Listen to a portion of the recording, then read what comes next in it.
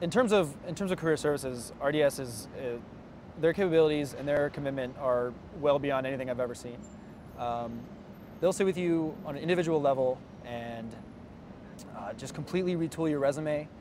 They do individual training for interviews, help you work on your answers and your style, your technique, and they're just bulldogs at finding you leads and opportunities. Like I said, I've never seen anything like it. The whole program centers about like understanding better the industry and going throughout the firms. For me, it was we went to San Francisco, Chicago, and to New York. But I really thought it was really useful of the masters was that it took us to different offices of all those 3 cities, and you got to meet the people in each office and in each different industry, like the private bankers, investment bankers, even capital markets. So you get the sense of what type of persons work there. So it helps you figure out where you want to be placed, and it just makes it easier like for you to understand what you want. I had never really been in a lot of interviews before, job interviews, so just kind of, learning the typical questions that interviewers ask, how to give an elevator speech on myself, a 5-minute elevator speech, just skills like that, getting comfortable interviewing, being in a room with someone who I've never met before and talking about myself. I don't think they're necessarily skills that you pick up naturally, so just practicing those skills really helped me through this process. Yes, RDS was very helpful in terms of the professional development aspects of preparing for a career in finance, and certainly everything from interviewing to the resume to thinking about who to speak with and networking were all big components of the program, and that's something that definitely helped me not only to land my first job right out of the program, but also to consider where I wanted to be in the long term and what kind of connections could help me and mentor me in supporting my pursuit. I really didn't understand how important kind of all the intangibles and writing skills, speaking skills, listening skills were required. I mean, in my job now, we have plenty of analysts who are just unbelievable. They can crank through an Excel model, they can do any analysis you want them to do, but they're stuck at their desk and really not really approachable people. And kind of one thing I found is I think I'm a good asset to the firm, but I think I bring a lot more than just technical analysis. I think, I've become someone that senior people trust. I've been trusted to speak with clients, go to meetings, and it's kind of one of those things where, as an analyst in the firm, you have all the opportunities. It's just not everybody takes advantage of them, and I think one of the biggest reasons is because they just can't communicate effectively. They can't do all those, again, soft skills that I described. It did give a pretty good bedrock for anything you're going to be doing in the financial industry across different any kind of boundaries. What I use most is a little bit of the portfolio management in terms of studying what our customers are trying to do, and a lot of the derivative stuff that we learned, just the terminology and some of the ways that you go about buying and selling derivatives, because we do a little bit of that to hedge our positions here. That comes in handy every day. The curriculum at RDS really has a lot to offer people in all different course areas.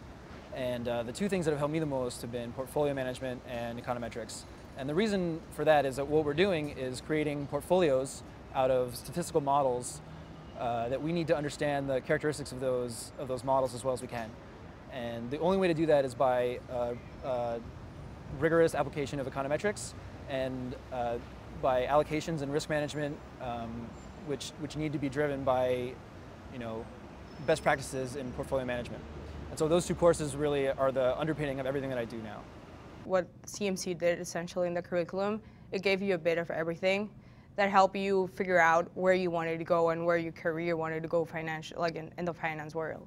That's what it helped me more. And specifically, like the classes like accounting, a really general accounting class, and going a little bit more into depth in other subjects helps you like understand better what's going on. I think the faculty had a huge impact on my professional life. I would say Professor Muehlberg, who taught the corporate finance class, was kind of my first introduction into a difficult finance class. She has a tendency to call on people and call them out and put them on the spot, which is actually something that happens quite often in the corporate world. So it kind of helped prepare me for that. I'd say the professor that had the most impact on me was Professor Rosette. He taught us accounting.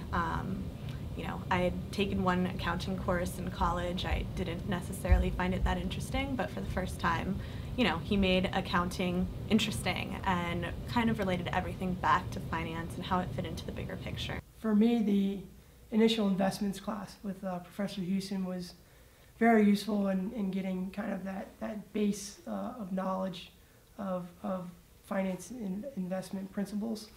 And so I find that to be very useful, just to have that broad-based knowledge to apply to any sort of situation that I've had at work. Our program itself, with only 20 kids when I started, was you knew everyone very well, and was it sort of created a different kind of environment where everyone was taking the same exact classes at once. So you were all going through the same sort of trials and tribulations, and it did create a nice culture of helping each other sort of get through stuff that, you know, you might be good at, and then someone else might not be as good at, and then other people, you know, and that was a good trade-off there. And you got to know everyone really well, and it wasn't just sitting in a giant, you know, amphitheater, you know, studying corporate finance. It really was a great culture that by the end of the year especially, we all knew each other so well that we were able to work together very well. My 1 year at Claremont, you know, I had, I'd say, kind of a different type of education. UCLA is a much bigger class size. Claremont's much smaller.